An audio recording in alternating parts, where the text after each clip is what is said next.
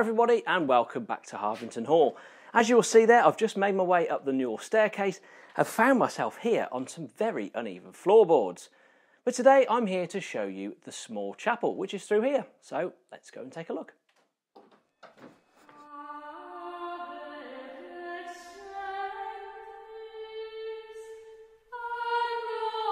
As you can see, it's called the small chapel for a reason. It's pretty small in here. But this is a real treat to be in here because as a visitor, you only ever normally get to see this room from standing outside. You never get a chance to get up close and personal to the wall paintings.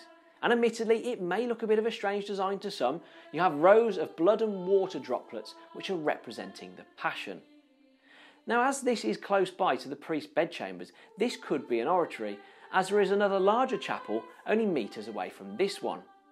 In any case, the chapels are small and you wouldn't be able to fit many of the congregation in here.